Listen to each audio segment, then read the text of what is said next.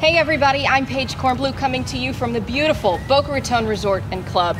The tennis club here. I'm joined by Director of Tennis, Erik Silver. We go way back, but for another time. Another story for another day. Let's get it started. Hi everybody. As Paige said, we'd like to get you out here and play some tennis. Got 18 beautiful courts, beautiful day. Tennis is a game you can be socially distanced on, have some fun. We've got 3-year-olds, we've got 90-year-olds, so we're looking forward to get you out here.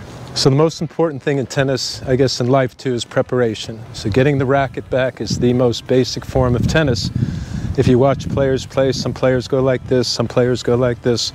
So we're going to focus today with Paige just learning how to turn the hip and the shoulder in what's referred to as a unit turn. So when Paige gets ready to hit her forehand, her left hip and her left shoulder are going to go back, getting her weight back, and she's going to step forward and bring her weight forward. Hip, shoulder, racket back. Hip, shoulder, racket forward. A little more lift. And swing right to the finish. Good, Paige. Again. Okay, so that's just the forehand. Many more tennis tips with Paige and a Pro to come.